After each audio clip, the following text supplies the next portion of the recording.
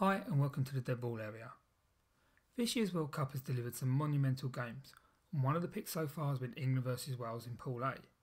England's decision to go for the win against Wales has been a major talking point, so we're going to look at that, and we'll start with the decision to kick for the corner. Now there are a lot of ways to look at this. A kick for the draw makes perfect sense, and in hindsight a draw is the better result. But personally I have no problem with the option to kick for the corner. England have been under pressure, and since the previous kick-off they are attacking well, making ground and finding space. But importantly, a try puts England a score ahead. A converted try puts them a try ahead.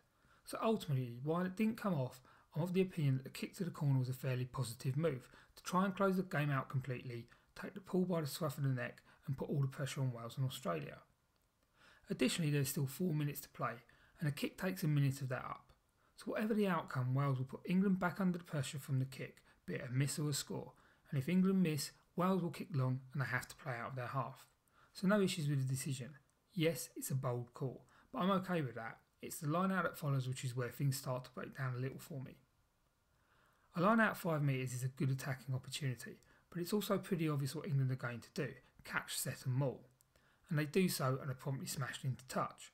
Now that's fine, these things happen, but the issue here for me is that they could have been avoided, if only England hadn't failed to react and adjust to the Welsh defensive setup.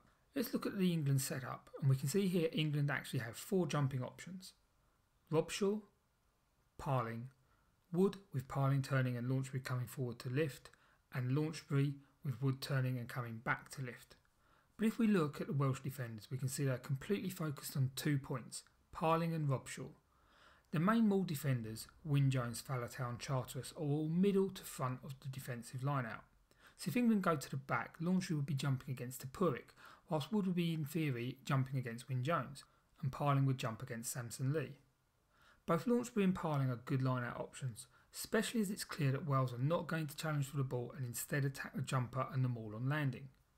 If England throw to the tail, Wood turns and comes back to lift Launchbury. He brings movement into the line-out and they have brought the ball in nearly 15 metres, giving themselves the option of the shift drive and have all that space to work in.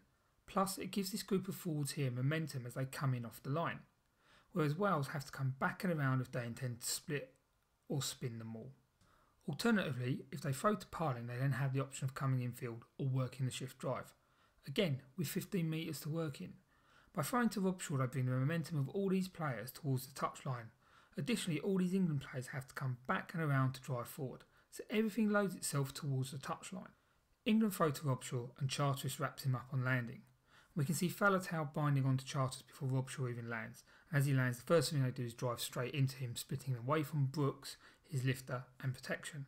Now Brooks' back is turned and the idea is for him to get in between Robshaw and Charteris on landing, but as Charteris has wrapped Robshaw up whilst he's still in the air, he's unable to do so and he's left isolated and unable to contribute to the defending of his skipper. If we spin it round to the other side, we can see Owens does exactly the same thing to Vunipola, but before Robshaw has landed. Now that's illegal. With Robshaw in the air it is not a maul, and in theory it should be a penalty on the 15 metre line. But that's fine. The issue is England know this is coming, so why Vunipola and Brooks are so passive in their play is a little surprising.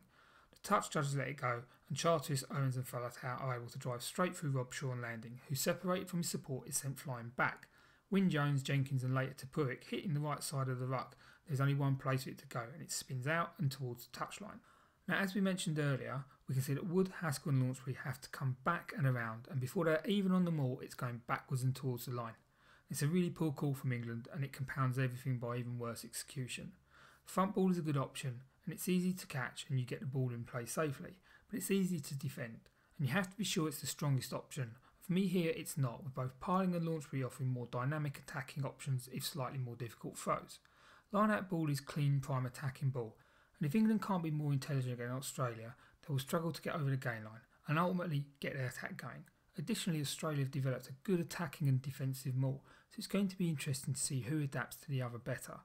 Thanks for watching. Don't forget to follow us on Facebook, Twitter and YouTube.